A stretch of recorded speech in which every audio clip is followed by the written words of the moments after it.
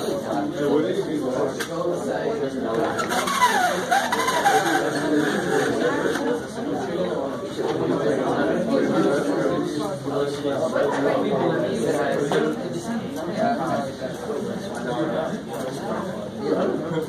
right.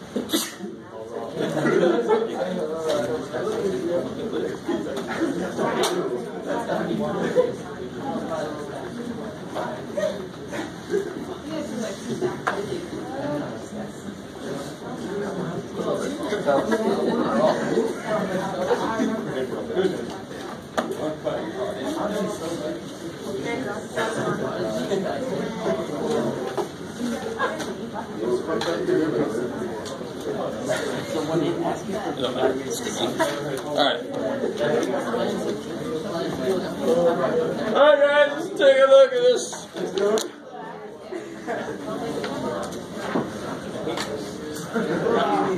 It's just in case you guys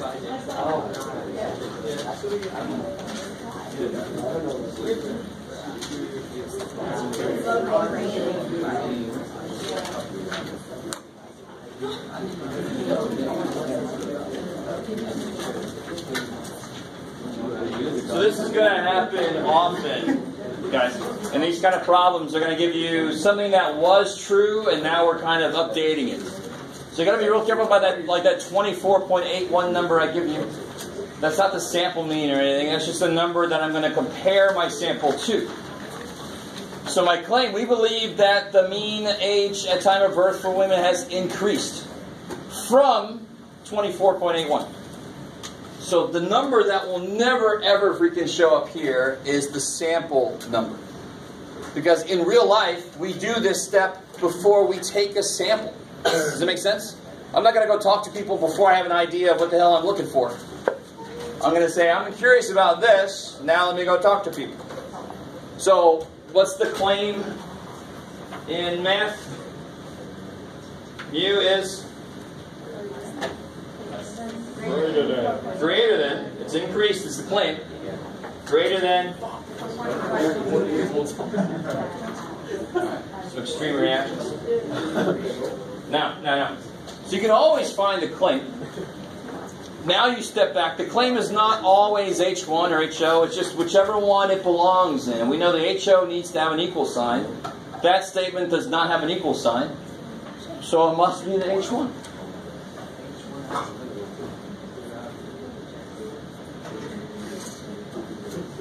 So what's the HO?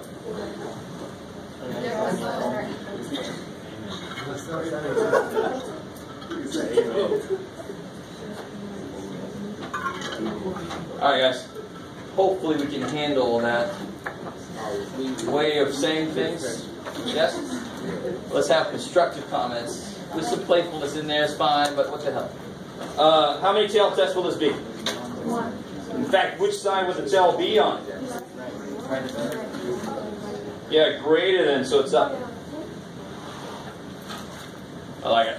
So when that H1 has an inequality symbol, it's pointing you in the direction of the tail, just like it pointed you in the direction of shade back in algebra. What? Alright, so what two things do I need to address on this second step?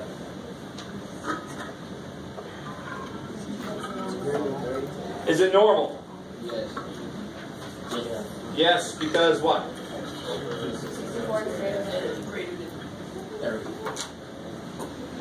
I like it. And then secondly, so that tells me I can do something in stats 1. So secondly, which one, Z or T and Y? Z? Sigma is known. What am I thinking about? Theta is angle. Oh boy. Cosine theta. I think you're over. I like it. You're just throwing out all kinds of Greek letters. Greek letters, no. Omega. Iota. Alright, guys. So, this phrase, I didn't mean to spring it on you out of nowhere, so that means alpha. The level of significance. The smaller alpha is, the more significant it is that I pass the test, because that makes the target smaller and smaller and smaller. That's why they call it the level of significance. So I know it's a one-tail test. I know the tail is up here. I know I can use z-scores, and alpha is 0.01. So now I just look up t-chart. One tail. 0.01. Go all the way along. 2.326. If you use 2.33, you're fine. 2.326 is just a little more precise. So how do I say this in words? If my z star is bigger, 2326.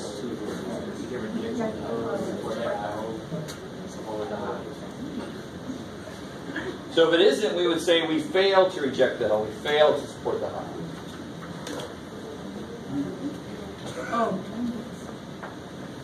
What's the how are we doing so far? Good?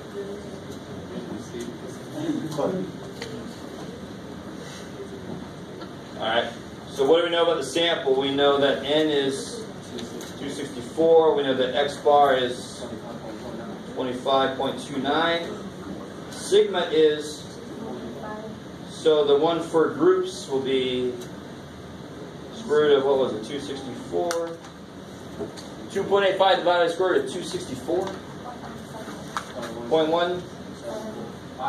5. Thank you. I think that sounds familiar. Most of you guys got that. And now I can make z score, or z score. There it is. Z star will be my data point, 25.29, minus what we're assuming the mean to be, 24.81, divided by the new standard deviation.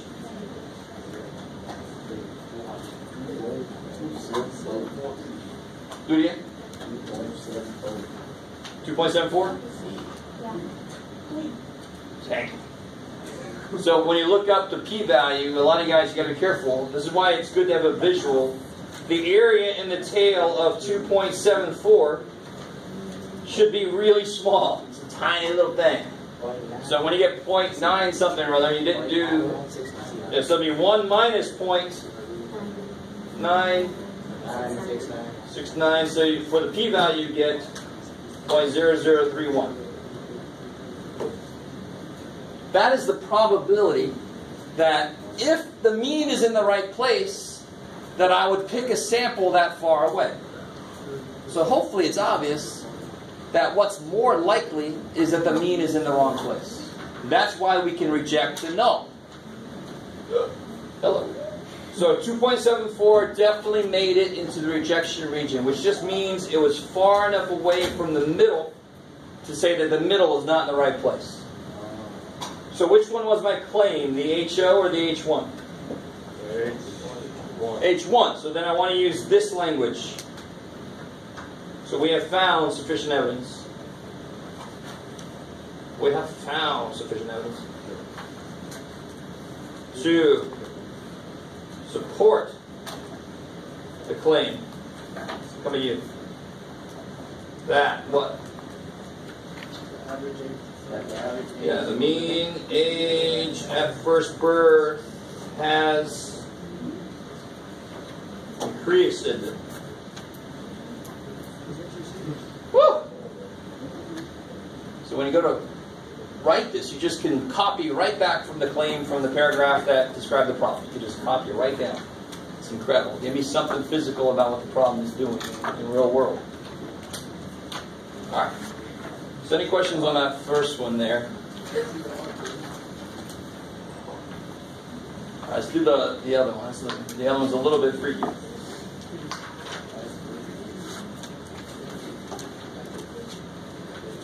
Wow. So again, the average debt was $906, and this is true. So you can tell where you stand. I lived a very classic life through graduate school. So it took me a while. Not only did I have to pay my student loans back, I also had to pay my credit card off. Oh yeah. So we believe that debt has stayed the same. Now I appreciate that somebody pointed this out, and this is a really good thing to point out. The mean they found was 882.34. So why would they stay with their claim? Because whatever the mean is of the population, any sample I pick is going to have a different mean than that. Isn't that true? I mean, just about. It's going to be, I would put money on that being true. So the fact that it's different from 906 is not enough evidence. I have to do this whole thing to see how far away is enough evidence, and then see if it got far enough away. So just because it's not 906, that's not good enough. I need stronger evidence. Because every sample mean is going to have a little fluctuation in it, away from the real mean. So what is the claim here then? The mean is equal to what it used to be. I like it. So that's what I want you to understand. That's why I put a little place for the claim. If you write that, now step back. Does it have an equal sign in it? So much so. So which one has it got to be, the O or the high? It's got to be the O. That's the one that's got the equal sign. So what's this going to be? Not equal to. To tell you honestly, I don't know if it's going to confuse you or not. The symbol used to be this that we used. It used to be this. Math people, we don't really like multiple symbols in a row. So we kind of cut it out. But why does that actually make a little more sense? Because that means you can go either way. That's why it's a two-tailed test. To show evidence, I can go higher or lower. So guys, real quick, I just want to point something out. What do we believe? We believe it stayed the same. So do we want to find evidence that that's us? Do we want to find evidence that is not 906? No, I don't want to, but again, we do the analysis, and then if it comes out that we find evidence that ain't 906, we go, oh shit, I was wrong. Okay. Basically, it's a summary of a lot of journal articles. Oh shit, we were wrong. Do I use z-scores, t-scores, or nothing? What are the two things we got to look at? Yeah, n is 81 bigger than 30, so it's normal. Why is it right? And I only know, what do I know? I know S, not sigma. Oh, I'm screwed. So then I have to use t-scores. T-scores were invented to cover our ass for when we don't know sigma, when we only have S. S is just an estimate for sigma.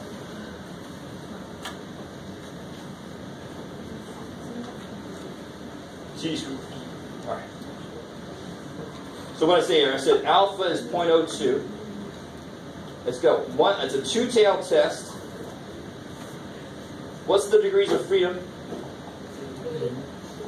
Yeah, 80. So what do you get when you look up two-tail, 0.02, stop at 80, I get 2374. That's what most of you guys got. So it's got to be negative 2374 and positive 2374. Real quick, why was that so easy? Why didn't you have to look up two different things? Because the normal curve is symmetric.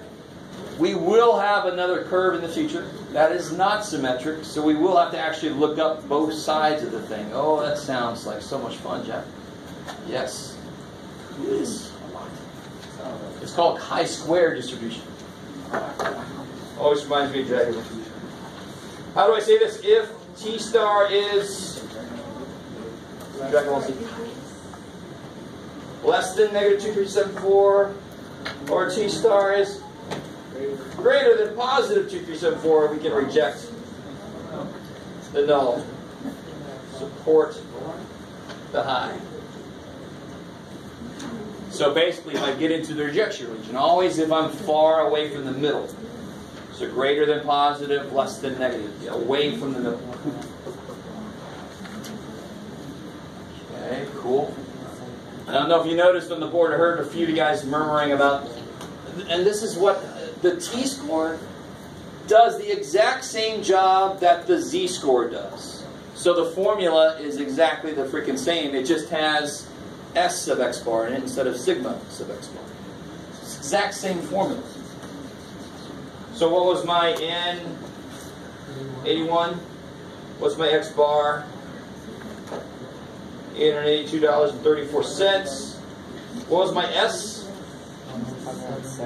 107.95. So yes, I must change that because that's the one for individuals. I need the standard deviation for groups of 81.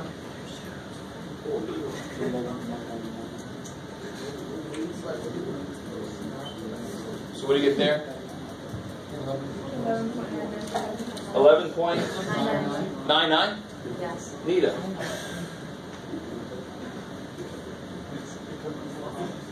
Alright, how are we doing so far? Is that cool? You must always change. I don't care what kind of standard deviation that is. It is for individuals. I have to change it into the one that works for groups of size, whatever. And now I calculate my t-star. My data point, 882.34, minus the mean we're assuming, 906, divided by the new standard deviation.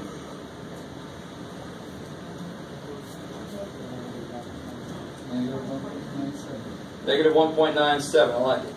I didn't ask for a p-value here because t-scores, they're not easy to get p-values for by hand. And you have this old school instructor that likes to do things by hand, so, oh well. But I can still answer the problem. Did we make it far enough away? No. Please, dear God, what's in the middle? 0. Where's negative 197? Not quite out that far. So we did not make it. So right here I can say we fail to reject, no. Fail to support the high. Alright, let me stop again here. So again, this step sets up what far enough away is. This step, we see how far away we got. Fail to reject the host, so we fail to support the high. If I can't say the first guy's wrong, I can't say the second guy's right. So, how do I word my conclusion? Did we succeed or fail? Yeah. So we have not found sufficient evidence to do what? Which one was my claim?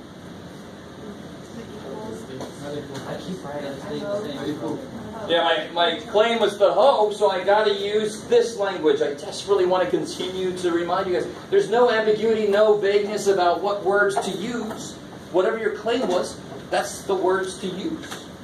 So, we have not found sufficient evidence to reject the claim that what? That the debt has stayed the same.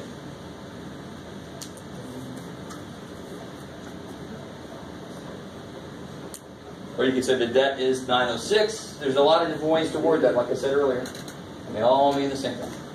Yes, ma'am? Does it work if I said we have found sufficient evidence to support the claim that average college debt of students has stayed the same? Or do we need to say we have not found sufficient? So there's no question that we didn't find evidence because we didn't make it into the rejection region. So we didn't find evidence. We failed to find evidence. We didn't make it far enough to show that something's changed. So we failed to find evidence. Is that cool? Yeah, of course. But well, I was just saying because we found evidence, like we did that process, and that showed that it has. oh, I see. So the semantics is important. I can't say that that we showed that the mean is 906. I cannot say that. I can't say that. Semantics is important. I can never prove that the mean equals something using a sample. Because whatever the real mean is, the sample mean is almost definitely going to be not that. So I can't use a sample to prove the mean is something. We can never support the null hypothesis. Right? We can never do that. We either reject it or we fail to reject it. That's it. I like it, remember? And the high, we either support it or we fail to support it. That's the only options I have. Like it. So yeah, if I am the person that made this claim, I feel good because the test I did not find evidence to reject my claim. I feel good. I'm like, oh good, my claim seems to be okay because this test didn't just... Now somebody else, somewhere else could do another test and actually find evidence that I'm wrong. That's why we can't say that it is 906, because I ran one test. Any scientific, and believe it or not, this is science. This is the fundamental science of math. Any scientific experiment you do doesn't by itself prove anything. Somebody else could do another test. In fact, we got pretty far down. That's pretty far down. It happened to not be quite far enough, but that is still pretty far down. So maybe somebody else picks a sample and they definitely get in there. So the whole repetition, the whole repeating an outcome that you see in science also has to happen for statistics for it to be approved, for it to be seen as being correct. All right. Okay, so last little thing. Any questions on this here? All right, last little thing, and then we'll head out. And I told you I was going to tell you about error.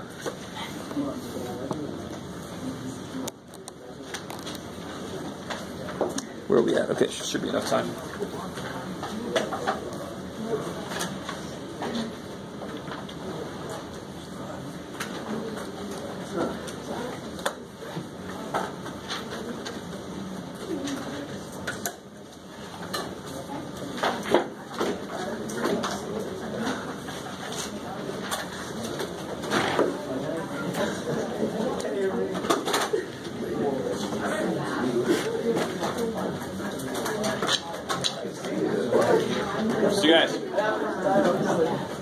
Guys, when I first talk about error, I like to bring in a problem that's less mathematical. But the idea of it stays the same. So if I'm a medic on the battlefield somewhere, right? Like a real battlefield or a fake one, if you play a lot of video games. And I go out in the field and I'm trying to see who to try to help. If somebody's not alive anymore, what am I going to do with them? Move to the next person, right? Say, I'm sorry, but you're gone. If somebody's still alive, I'm going to try to help them. So when I go out there, my null hypothesis, what I'm trying to find evidence of when I come up to somebody is to see if they're alive, right? If I don't find evidence that they're alive, then I move on to the next person. Does that kind of make sense? All right. So what do you think my null hypothesis would be when I'm coming up to somebody? And this, you could look at this two different ways, but personally, sorry? Yeah, that you could say that, but I would say that my null should be that they're alive. If my null is that they're dead, I'm like, why would I waste any time? So I'm trying to show evidence that they are alive. I'm trying to show evidence that, or see that they're dead. And so you can do it either way, really. So let's just say the null is that the patient is alive. So my alternate hypothesis is the patient is dead. Now say I do my analysis, I check for a pulse, hopefully not with my thumb, right? Because then I feel myself, let's see if they're breathing, I check all these signs to see if they're alive. And I come out and I reject the null. Which means what? It means that I think what? I think they're dead, right? So then I'm going to do what? Yeah, I'm going to move on. So what mistake could I make? What mistake could I have made? I think they're dead, but really, they're not dead. And they're like, so this gets a little morbid. Hopefully they hear that, or they see the tear coming out or something. I think they're dead. So the error, this is a type 1 error is what I could have possibly made. A type 1 error is when I reject a true null. So I rejected the null, but in fact they were alive. So that would be a type 1 error. So that's when you reject a true null. So if the null is actually true, but we found evidence to reject it, that's a type 1 error. Now, well, and that's bad because the poor person needs help, and I thought they were dead, so I moved on to the next person. All right. I like it. I'm sorry. Some of you guys look sad. Don't worry. They came back. They said, oh, shit. Now, what if I fail to reject the null? What does that mean?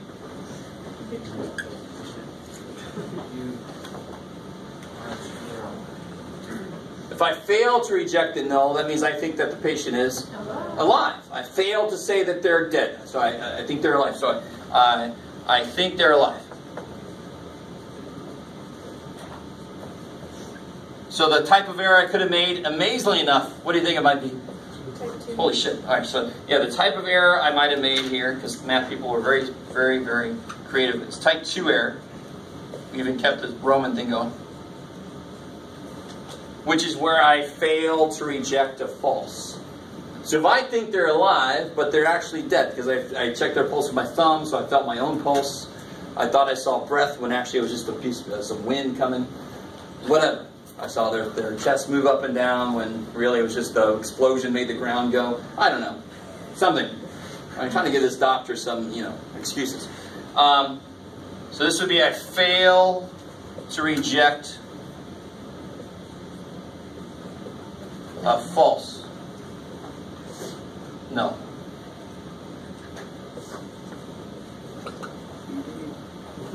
So that would mean think they're alive. I start to work on them, but they're already gone, and that would be bad.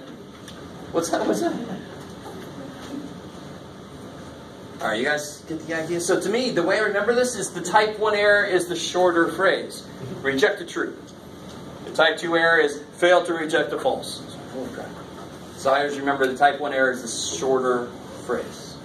I'm not that concerned, honestly, that you remember which is which. I'm more concerned that you're aware of the fact that there are these two kinds of errors we can make.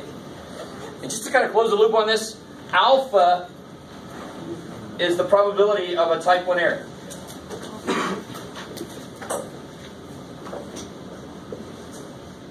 So if the type 1 error is worse than the type 2 error, I'm going to make alpha small, because I can control that. But it should make sense that the smaller I make this error's probability, that must mean this error becomes bigger. A bigger probability. There's always that give and take. So that's why alpha has all these different values, because it depends on how bad a type 1 error is. If a type 1 error is we all blow up and die, I'm going to make alpha pretty damn... Well, we'll see. Alright, so it all depends on what the severity of the error would be. So that's the error idea is in that second section in the homework. I think after that we've covered almost everything. So all we got to do after this is talk about hypotheses tests for percentages.